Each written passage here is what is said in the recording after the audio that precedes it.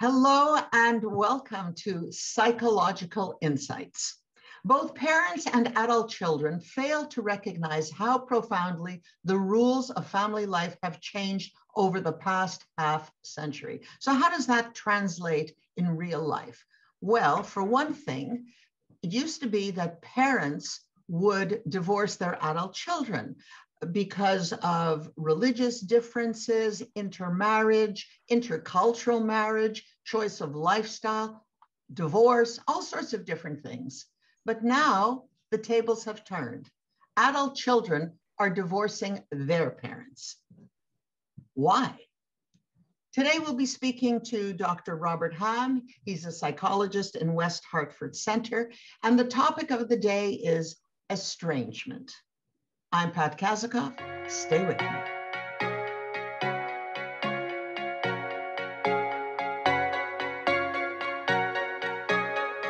Hello, Dr. Ham. Hello, Pat. So, what happened?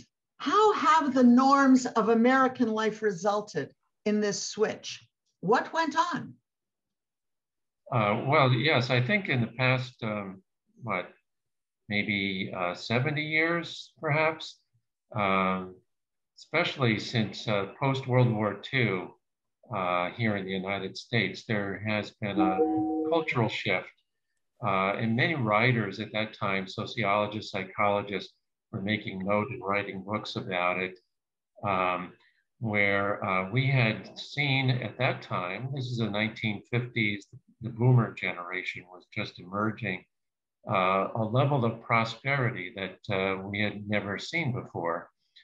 And I think that there had been changes in the family, the institutions in the United States, family, religious institutions, community, that were shifting along with that, that created a more nuclear kind of family situation, an increasing degree of autonomy, and with it, the downside, a more of a kind of isolationist and psychological mindedness that existed in our culture.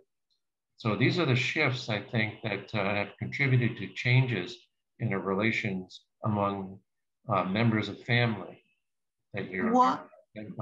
But why specifically this kind of change? Like, what happened that, we're not divorcing our children anymore for lifestyle changes. We're accepting lifestyle changes. We're accepting intermarriage. What's the big shift that's turning this upside down? Yeah, well, I think, again, it's that we become a more sort of isolationist, independent art here in the United States, not elsewhere exactly. So many of the more so-called advanced nations, westernized cultures, so to speak, I think that we've become much more autonomous. I mean, this goes way back, to our history here in the West, since this country was founded based on this ethic of individualism. But I think that since we've emerged with a much more prosperous nation, post-World War II especially, we've become very consumerist. You and I have talked about this a bit in one of our previous shows.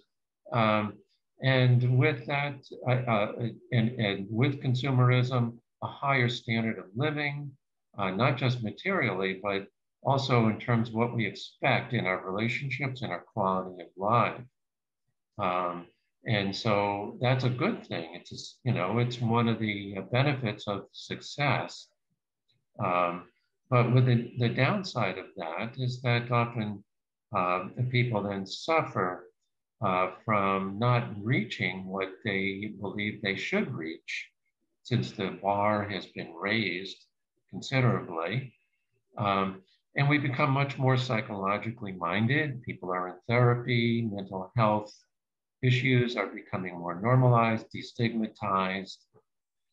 So we're much more psychologically minded. We have more concern about our rights, our sense of identity. So what I'm extrapolating from you is that there's more of a concentration on personal growth and the buzzword, the pursuit of happiness. I often hear parents saying to me, all I want is my children to be happy. I don't recall my parents ever saying, all I want is my children to be happy. I recall them saying, what I want them to do is get a job. That's a different concentration. Well, I mean, that's the price of, as I say, I think that's the price of success. The bar has been raised. We expect more of life, and therefore we're much more susceptible to being disappointed when we don't reach those standards. And we look for victims, people to blame.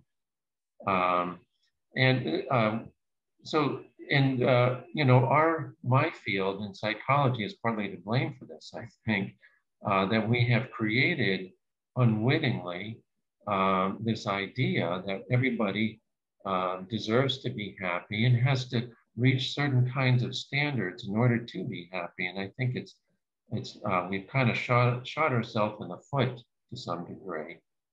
When people sort of misconstrue what that means, it means that you have to, what Maslow called self-actualization. So you fit that into this kind of our culture, which is very achievement-oriented, and you have a formula, unfortunately, for a lot of dissatisfaction, a lot of disappointment in ourselves and in our lives. So it's a bit of an irony. Well, so what I'm hearing is that the conflicts are now more psychological than they are material. And the reason for that is because we've got more wealth, we've got more time, we've got more everything. And so people are using estrangement as a mode of personal expression. Yeah, I guess you might say it's an outgrowth of it, that it's a consequence, I guess you would say, unfortunately, in some instances. But I don't think it's quite as simple as I just painted.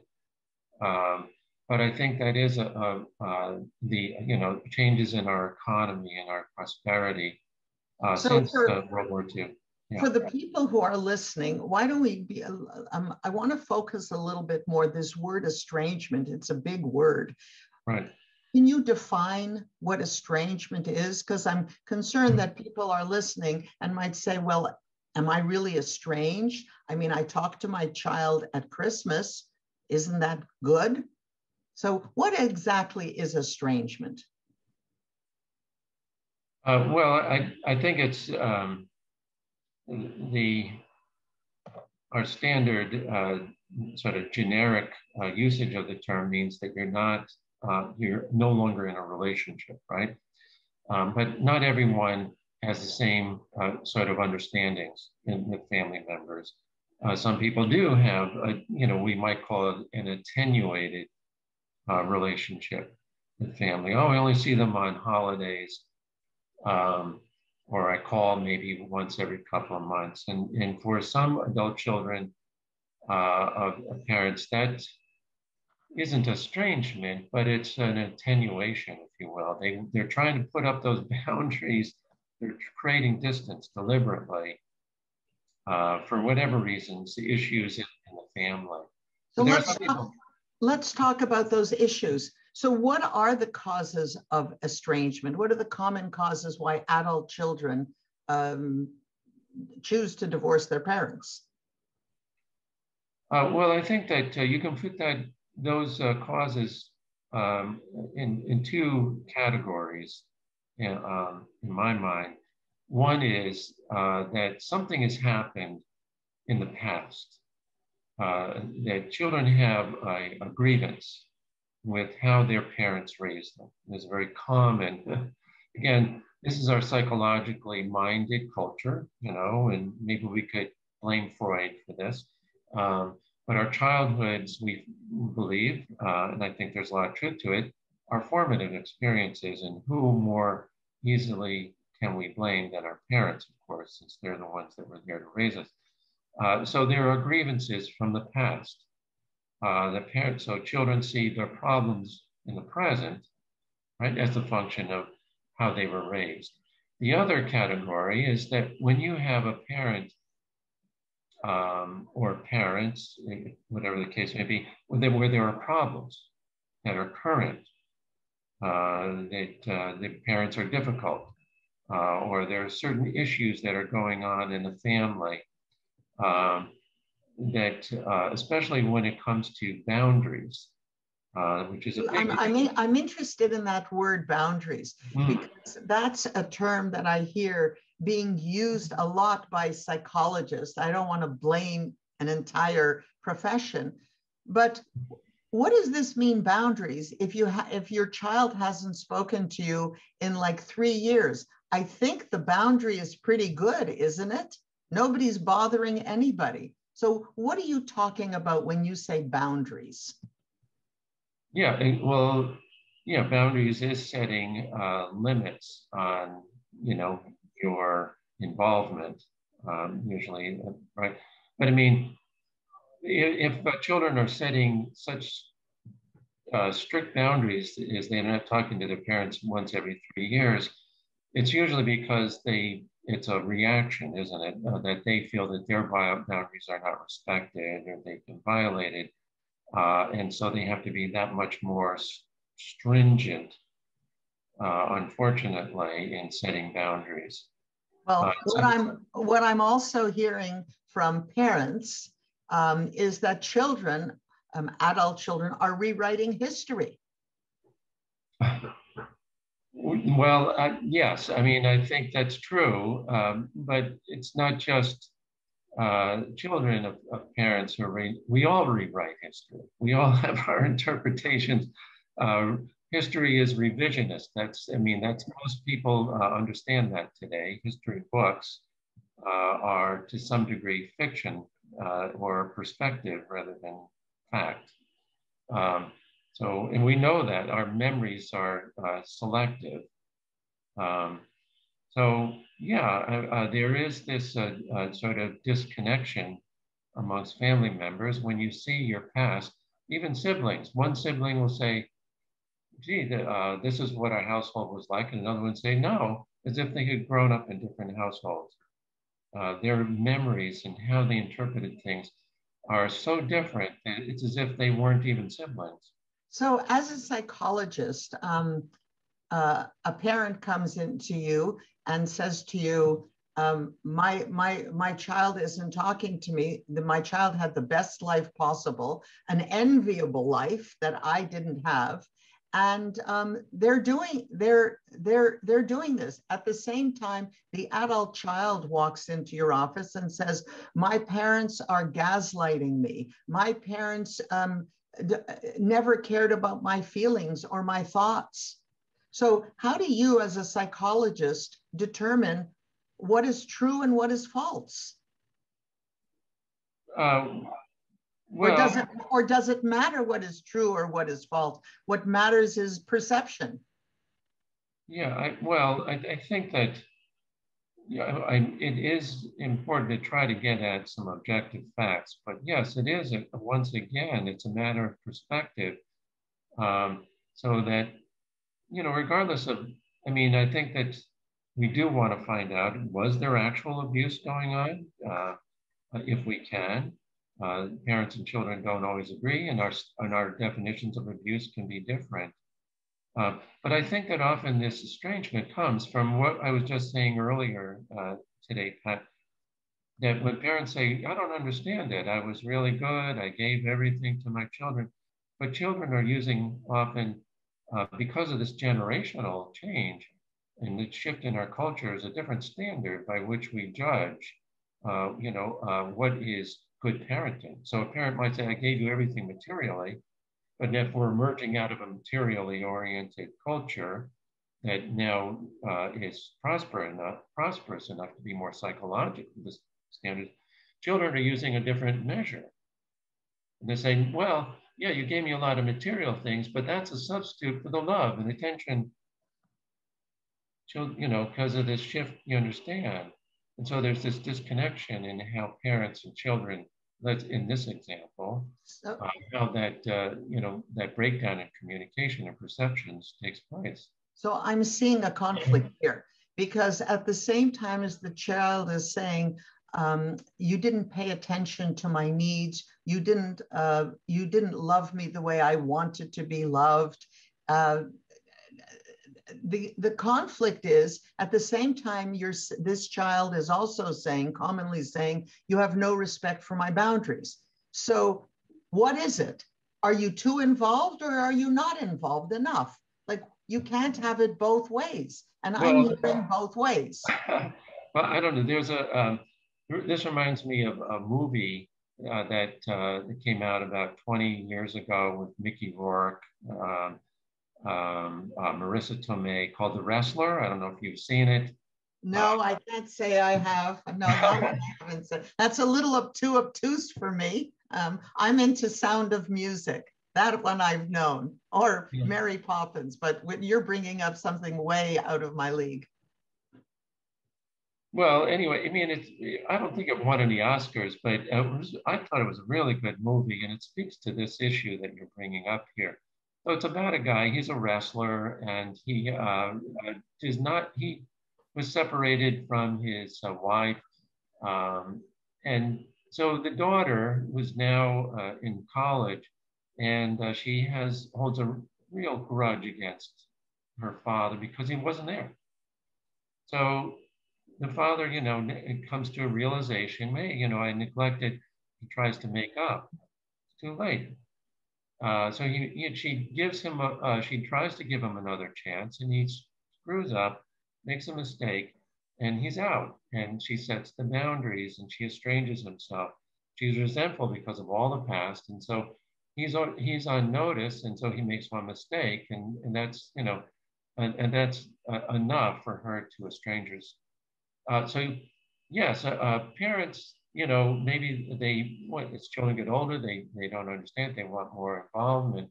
But children, if they're holding resentment about the past, they say it's too late. You can't make up for what I needed when I was younger, and now I don't need it. Now you want the attention. Well, hey, it's too late.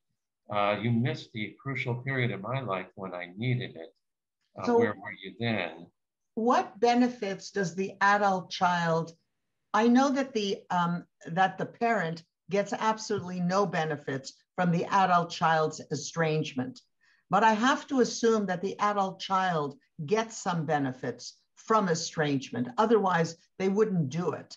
What are the benefits that the adult child gets? Well, it's a double-edged sword, of course. I mean, I think there's uh, the benefit that you're referring to is one is it validates the self.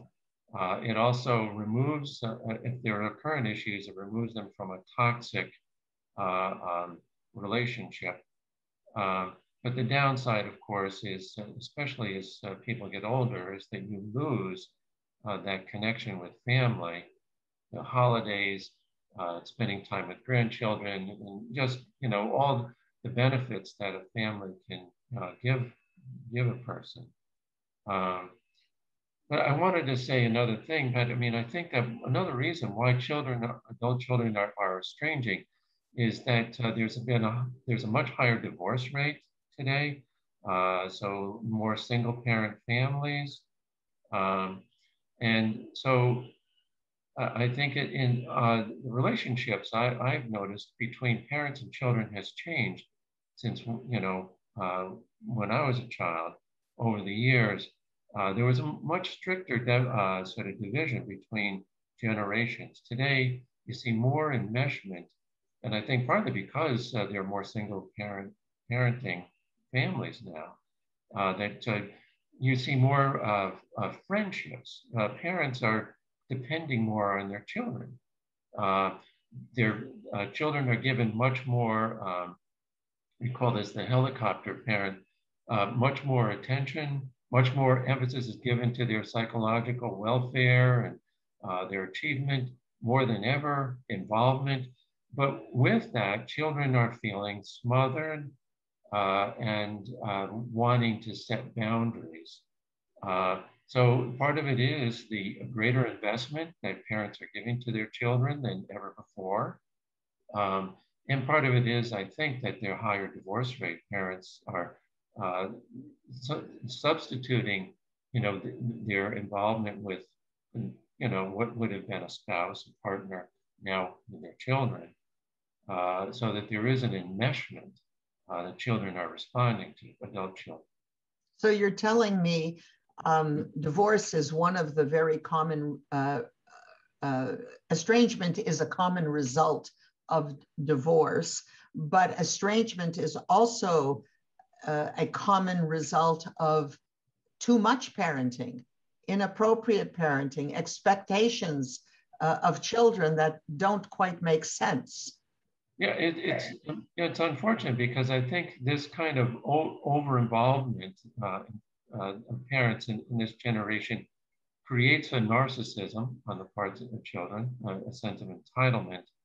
But on the other hand, it comes back to haunt a parent, and that their child, as they get older, they want to create that distance, and they are much more attuned to their own needs, if they're more narcissistically oriented, and easily wounded by their parents.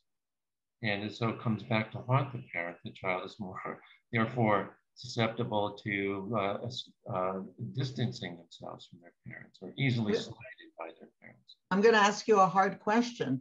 It's a two-part question, but the first part is, so there are people who are watching this who don't have adult children yet. What can they do to prevent this phenomenon actively? Well, I think that it is important to teach children to become independent and to accept responsibility in life, so that they don't develop a sense of entitlement. And I think it is good to have, I think it's important for parents to take good care of themselves in their own personal lives, rather than using the child, not deliberately, but they become more dependent on their child for intimacy or their social needs or psychological needs. But I think that if it does occur, when this estrangement that we're discussing today, I think that it is important for parents to listen to their children. The children have grievances, even if they don't agree. If your histories, as you remember them, are different, I think that it's healing, even if you don't agree with your children. I think it is important that if you have been guilty, that it's so important to admit those transgressions if you can. But if you don't, at least to listen. Because today, because we're psychologically minded, it's so important for people to feel validated. We want to be heard. We want our own sense of identity to be acknowledged and recognized. And so you don't have to agree about your histories in order to create healing. Just being able to listen, and you can disagree to disagree, and that in itself can bring family members that have been estranged back together. So I'm hearing you're launching the answer into my second question, but what I'm hearing is, when your child is young and they come up with, I heard a parent once told me that they were killing themselves for their child because he had all sorts of hospital issues and back and forth and traveling, and the child said, I don't really love you. In fact, I don't really care about you at all. In fact, I wish you weren't around. And it's a child. It's a child. Are you supposed to listen to that? Are you supposed to say, well, I can understand? I mean, how do you respond to those kinds of obvious complaints or grievances?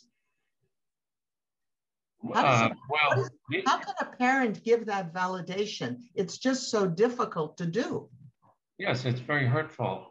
I think it's important for a parent to try to work on. Sometimes you need a psychologist, don't you, to help, or a therapist, not to personalize it. I mean, how can you not personalize it? I understand, but to understand that even if you're not as guilty as the child sees you as being, to understand it as it's not a reflection necessarily entirely of history, what's actually happened, but rather it's a reflection what your child is grieving about or saying.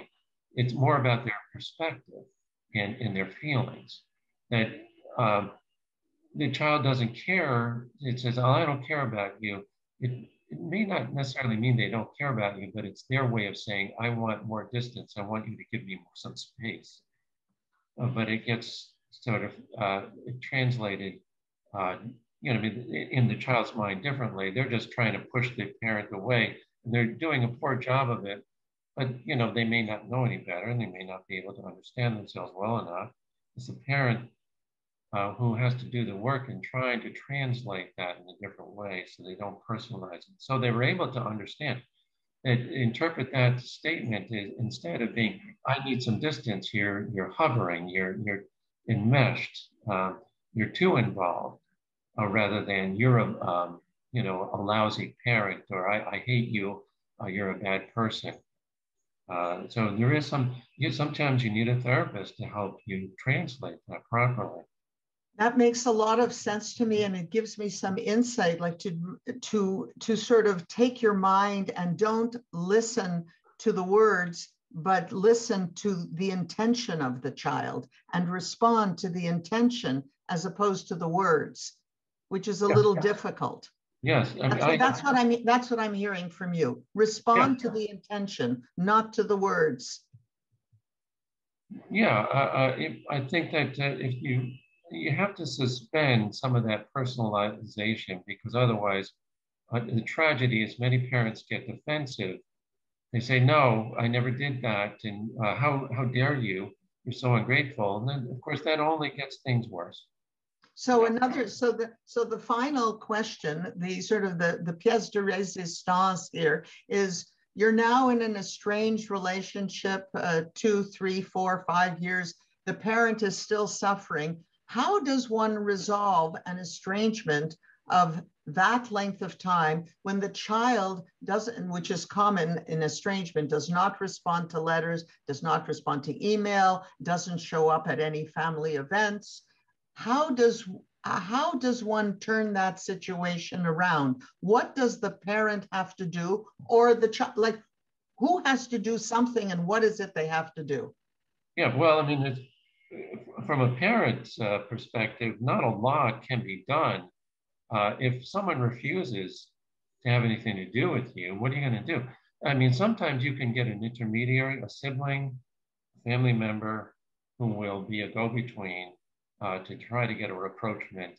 And sometimes that works, but sometimes it doesn't. What's the percentage of working versus non-working? Do you have a little bird's eye view? I'd say in most instances it doesn't work. Okay, that's the answer. That's the answer I didn't want to hear. That's the answer I got. But it's worth a try. There's nothing to lose. But I wanted to say, from a child's perspective, what I do when I have a patient, adult children estranged from a parent, they're in this situation, and we discuss the issue.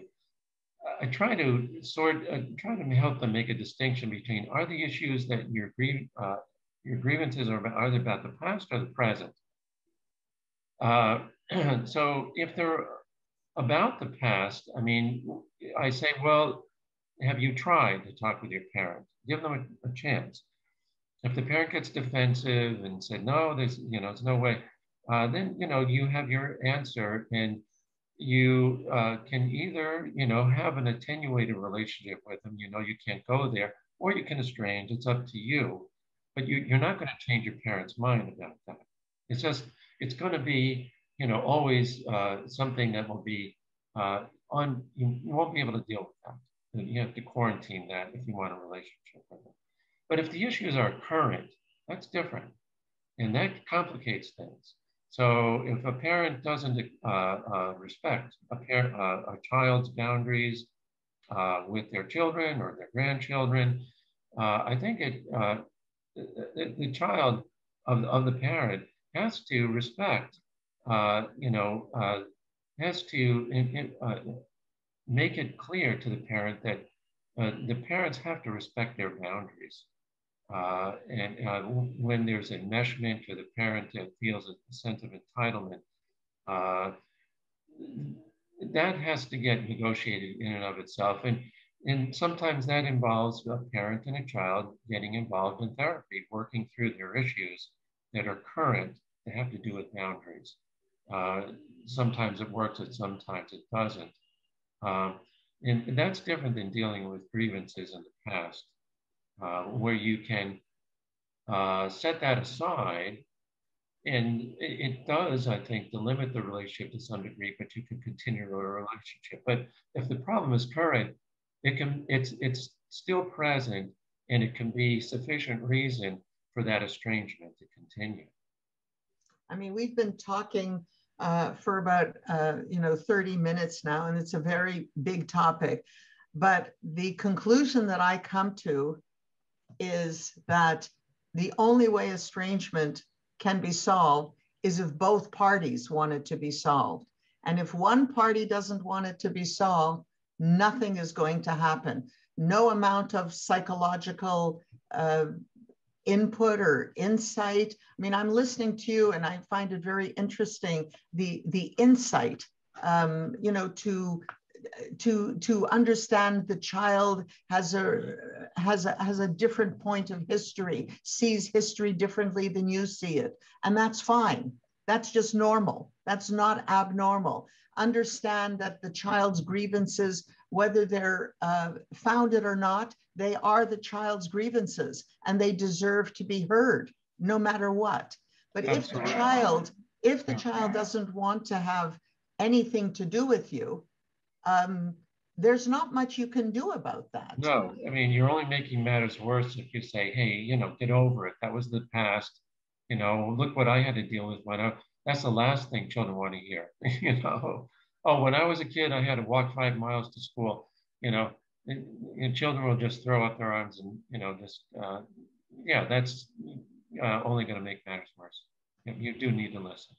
Well, so thank you very much. And your final word is you do need to listen. And those are very important words. I guess many of us don't listen enough or listen to ourselves before we listen to somebody else. And it's a strong lesson. So thank you very much, Dr. Ham. And thank you very much. And you're watching Psychological Insights. I'm Pat Kazikoff. You've been listening to Dr. Robert Ham. He's a psychologist in West Hartford Center. Thank you.